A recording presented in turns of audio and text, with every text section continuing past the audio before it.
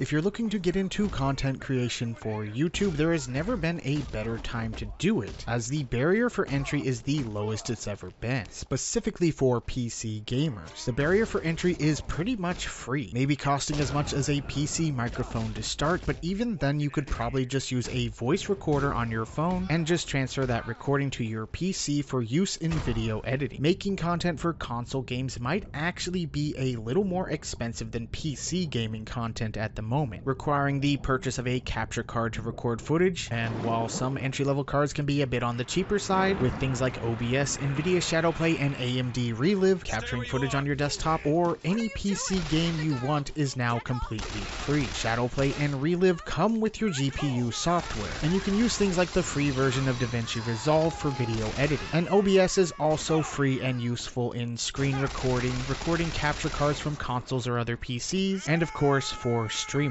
If I was going to start a YouTube channel today with all the free software available, I would probably start a PC gaming focused channel. If you already have a PC and a Steam account, you're already 90% there. Just find a way to record your voice if you plan on doing voiceover, that is, and you're good. With all the tools at your disposal today, it's practically free. However, things were not always so. When I first started on YouTube, buying a $90 Dazzle capture card that came with Pinnacle Studio 10 and some Y-splitter wires and covering console games was a lot easier to do than covering PC games. The internet was inundated at the time with all kinds of PC screen recording software that you had to pay for. They would let you download a free version of that software that would let you record maybe 30 seconds to 1 minute snippets of footage, but with a watermark on top. The only PC recording software I was aware of in 2007 whenever I started on YouTube that was free was the screen recording software that came with Xfire. Who remembers Xfire, by the way? I miss Xfire. I used to use it all the time to lose horribly in Quake 3 online servers. Years ago, I bought Fraps. Fraps was always a useful benchmarking tool back in the day. Not only was it a screen recorder, but downloading the free version still allowed users to display an FPS counter in their games. For me personally, in the days of Windows XP, Fraps was the only usable benchmarking software available to me. At least the only one I was aware of. I know that NSI, Afterburner, and Riva Tuner were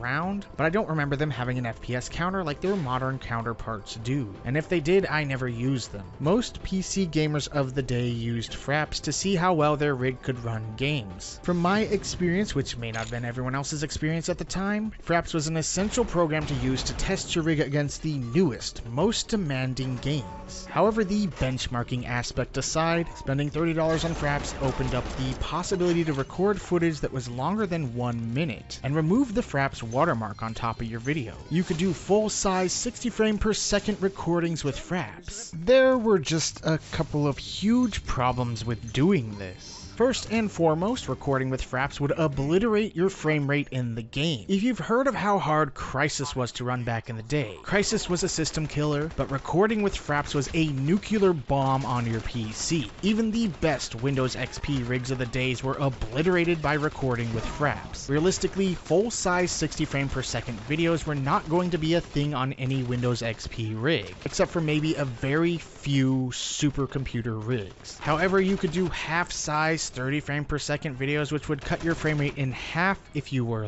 lucky. If you're one of those newer PC gamers who complain about Shadowplay or Relive taking 5 or so frames per second from your frame rates while recording, bruh, you don't know the struggle.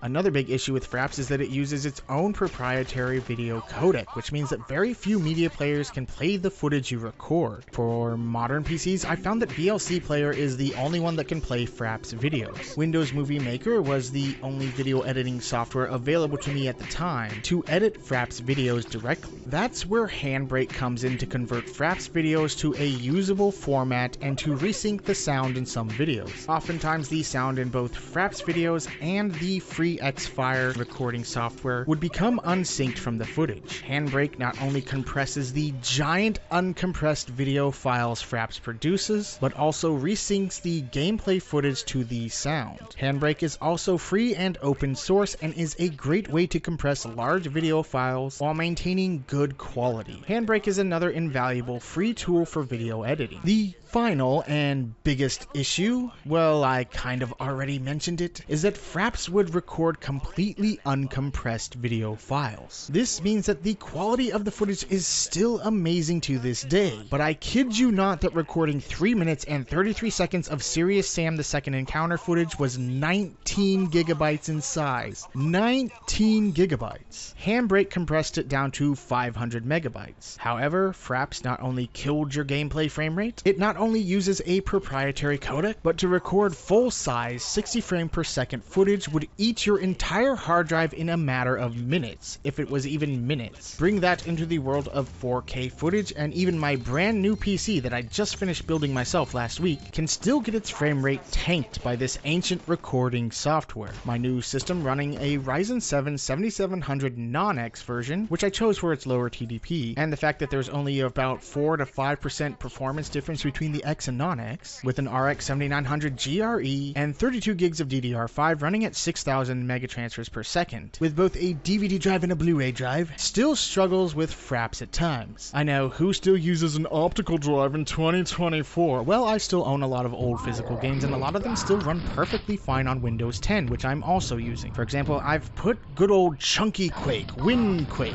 on every PC I've ever owned. It's always one of the first games I install whenever I get a new computer, and it just runs. Doom 3 just runs. The original Unreal still runs fine, as does Deus Ex. I do not like You Will Own Nothing and Be Happy, with games like Unreal Tournament being taken down off of Steam, which I can still download because I bought it before it was pulled. I prefer to just buy used copies of old PC games, making sure they have their manuals complete for those games that require the CD keys. In fact, I'm about to shut up and show you a comparison between Fraps recording and Radeon Relive recording, as a quality comparison just for fun. But every game I'm about to compare here was installed on my PC via a physical disc, except for the Steam version of Doom, which I'm showing. I was also planning on running the Fraps recordings through Handbrake for this comparison. However, Handbrake brightens the footage, and it doesn't really represent the quality of Fraps as good as I wanted it to. The Fraps recordings were darker in nature, however, sometimes that looks better in older games, bringing out some of those old lighting effects you would otherwise have never noticed. What I did was I played the Fraps footage in VLC Player and used Relive to record my screen, and while it still isn't a 100% representative of the quality of Fraps, which is still amazing actually because it's uncompressed footage, that's why it looks great, it does get closer to representing the quality of Fraps than Handbrake does. I will also be muting the sound on some of the Fraps recordings, as there's a lot of annoying sound popping in some of the footage. As Fraps gets older, its compatibility issues with newer hardware will increase, making for glitches like the sound popping I mentioned showing up in the footage, whereas I never had those issues on older hardware. In the end, thankfully, Fraps has been surpassed by free modern game recording software. Like I said, now is the best time to get into YouTube content creation because you have so many free tools at your disposal. However, Fraps is still a useful tool for those who like to build retro PCs. If you're building, say, a Windows XP computer and want to know the frame rates of the games on the hardware you're using, Fraps is a great tool for that. You can even try to record with it, but thankfully nowadays there are even easier ways to record retro rigs through capture cards, including VGA to HDMI adapters. Fraps was great for its time, still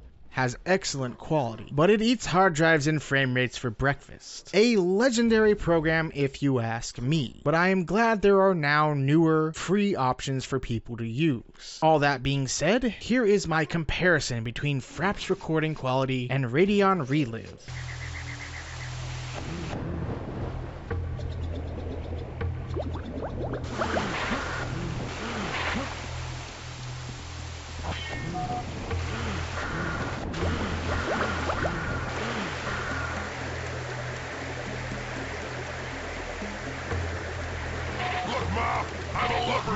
I'm a lumberjack!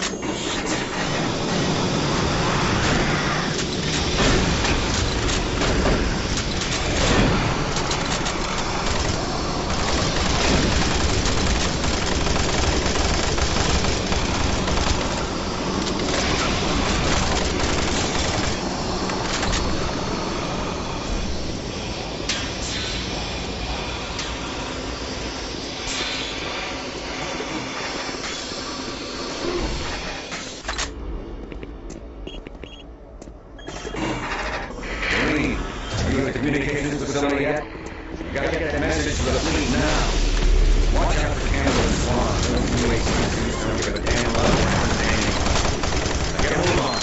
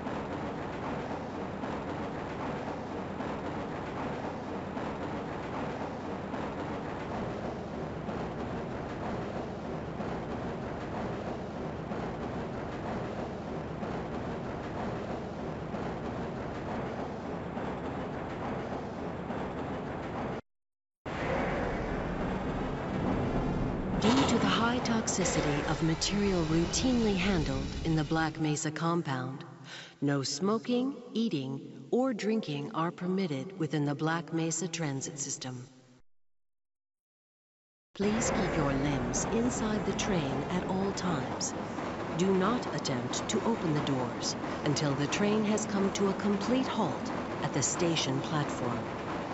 In the event of an emergency, passengers are to remain seated and await further instruction. If it is necessary to exit the train, disabled personnel should be evacuated first. Please stay away from electrified rails and proceed to an emergency station until assistance arrives.